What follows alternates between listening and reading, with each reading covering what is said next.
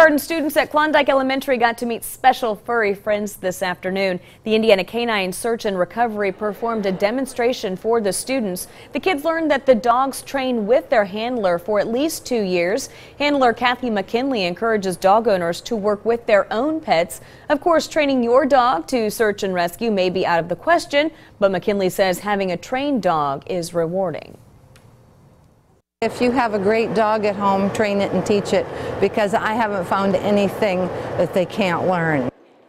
McKinley says Indiana Canine Search and Rescue is based in Indianapolis and works throughout the state and often works with law enforcement on searches and rescue.